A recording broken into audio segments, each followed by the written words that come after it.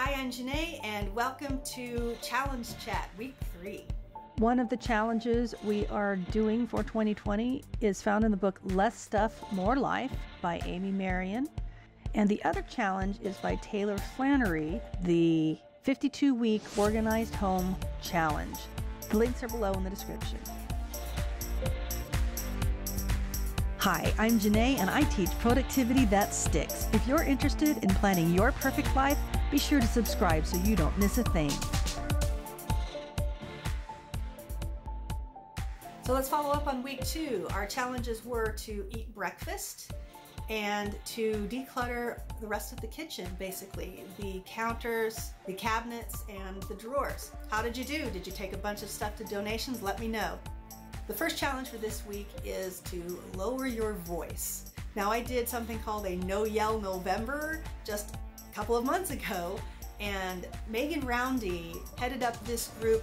Megan, I'm sorry I don't remember your channel name, but she is fantastic if you need some advice on how to rein in, because if you have a lot of kids and you have a big family, the house is loud, okay? Raising your voice, it's like, oh yeah, mom really means it now that she's yelling.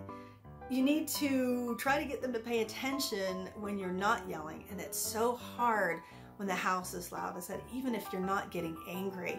During the month of November, I wore a little bracelet like this that served as a visual reminder that I needed to pay attention to make sure that my voice was quieter. I freak the kids out sometimes now when I'll be whispering things and they'll see my mouth moving but they won't hear, so then all of a sudden things get quiet and they start listening. But it takes a lot of practice when you're letting them get your triggers. So I have gotten a whole lot better at that by going through Megan's challenge, and she's got so many helpful videos that she's published on her channel. I'd suggest you go watch that if you need a little help in this area. So our house declutter challenge starts with the pantry. Let me read through our challenges for this week. Start and eat from the pantry and freezer challenge. I've actually done that this month. Most of the things that we are eating are from the pantry and freezer. There are only 3 or 4 recipes that we're using that we needed to buy some extra meat for. We needed to clean out our freezer because March is frozen food month, I believe, and that's when everything goes on sale. So you want a fairly clean freezer for when that happens. Declutter shelf-stable food from pantry or cupboard shelves. Declutter and organize canned food. Those are part of our pantry. Declutter and organize spices. Also, in my house, part of my pantry, donate food to a food pantry if you have any that's about to expire or that you know you're not going to use. I've put those on a shelf here to see what I do with them. Stay tuned. Next is declutter and organize bakeware. Bonus mission is fresh produce storage. And lastly, declutter kitchen cabinet shelves. So I assume this means any kitchen shelves that you're using for food storage rather than just bakeware and dishes and things. Okay guys, time to declutter. Off to the pound. Let's go. Okay, maybe not. So I thought I would walk you through my pantry decluttering here. Right now I am starting with my produce bins. I've got onions and potatoes, and I will put squash in here. I think these are from Alpha. They are mesh drawers. They work wonderfully for storing these, and I'll pull it out to put some other stuff on. Now here I've got all sorts of sprinkles that my kids have pulled out, so I'll be putting those back in with my cake decorations. And I'm checking through my dry goods area, getting all of the flour and different types of flours in there. I'd make a lot of gluten-free things, and I prefer, of course, to have them sealed. Here I have someone that's opened some freeze-dried blueberries. I find that the freeze-dried items are always better if you put them back into a sealed bag inside before you put them back into the can. It keeps them fresher longer. I've got some larger bulk storage as well. I believe I have a new bag of rice that I'll be putting in here.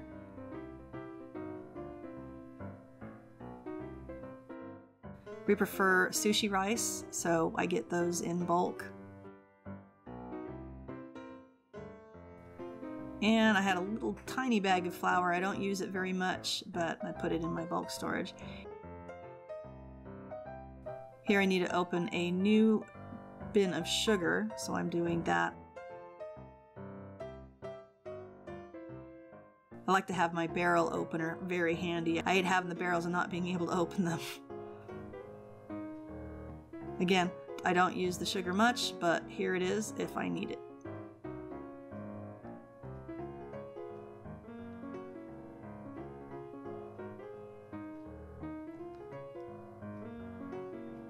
Next, I'm organizing my cereal a little bit and refilling the containers.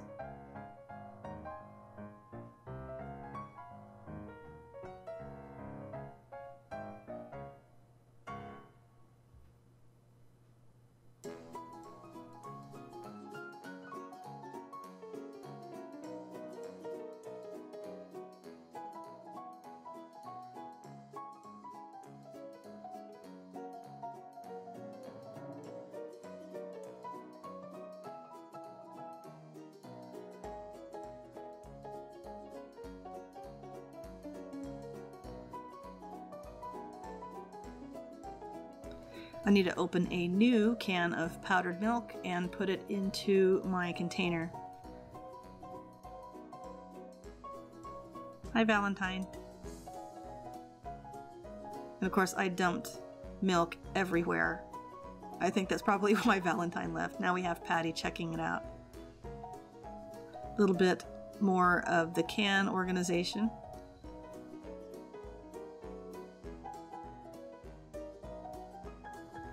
Oh, gotta hydrate. My kids like ramen and spicy noodles, so I'm just putting all those in one bin.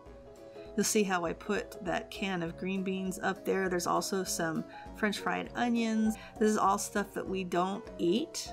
You see, we have home canned green beans that we use, and we don't eat a lot of the other things. So what I'm doing there is I put everything on that shelf that we would donate at some point. So what I plan on doing, since we have some potlucks coming up, I will use these in some dishes to take. I mean, pumpkin pie is really popular, and of course the green bean casserole. I'll just throw it all together and it'll get munched up without a problem. Otherwise, I would just take it to our food pantry. That Honeyville almond blanch flour is the best almond flour that I have found. I do buy that on Amazon. I've got a lot of M&M containers. Yes, we like M&Ms here. So I tend to put a lot of my dry goods in those M&M containers.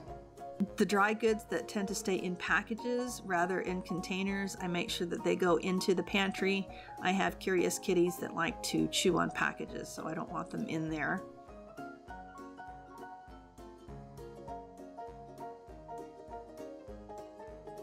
Here is my pasta container. Yes, we have a lot of pasta that's half gluten-free, half not. Looks like it's mostly gluten-free in that particular box.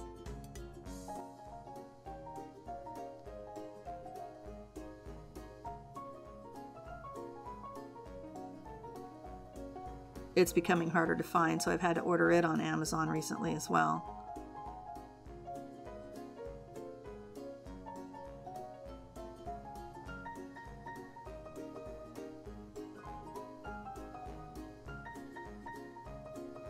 And I've got loads and loads of macaroni noodles. That's what's in those 3 larger Tupperware containers in the bottom of my pantry there. So I'm refilling one of my little M&M containers that I put up there at the top.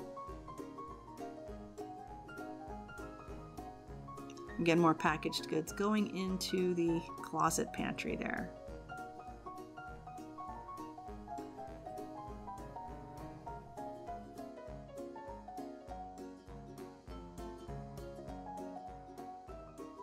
Of course, the xylitol definitely goes into the pantry. Xylitol is poisonous to cats and dogs. Refilling my collagen for my bulletproof hot chocolate. This is a snack basket.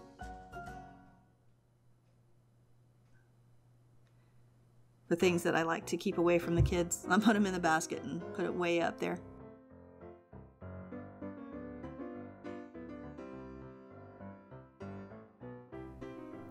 Filling my cornstarch. I had this bright idea that I was going to put it in a small container that kind of backfired, and I dumped it everywhere. Of course, the cats thought that was loads of fun.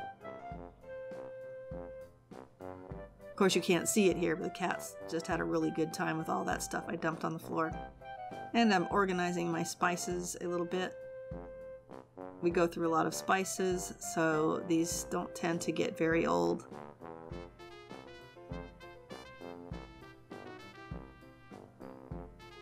We make a lot of homemade ramen. So these are dried cloud ear mushrooms, and then my favorite, dried seaweed. I use a handful of each when I'm making homemade ramen.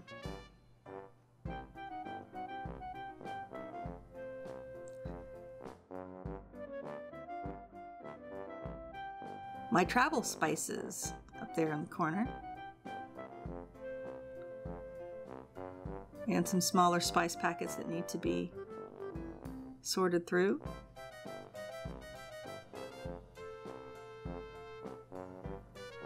I think those were sesame seeds I found in there, and I put those in the fridge.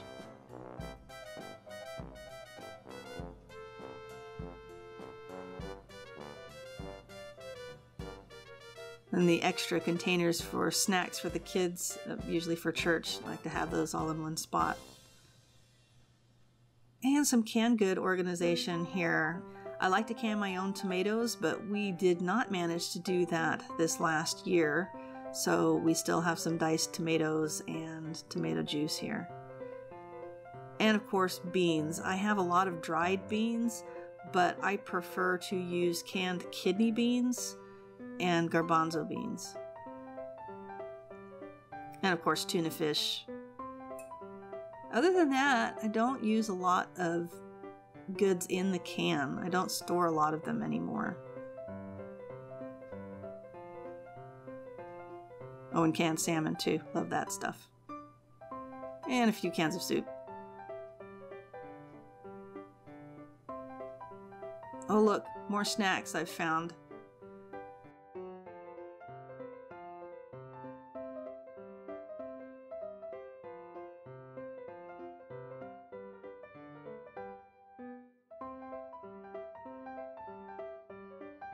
And I'm finishing cleaning up the baskets in my little closet there, along with my big bags of rice noodles for my ramen.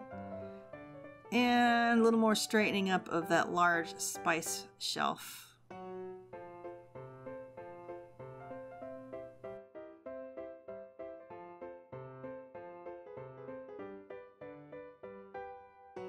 And that's it, admiring the work, and we are done.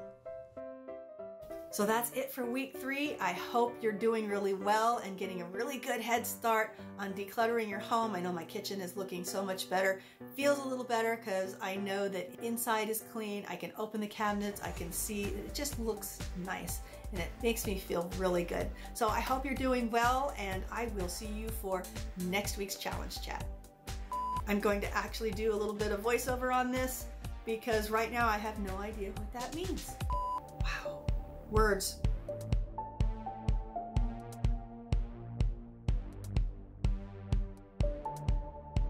Allude to lowering, yeah, let's just forget that.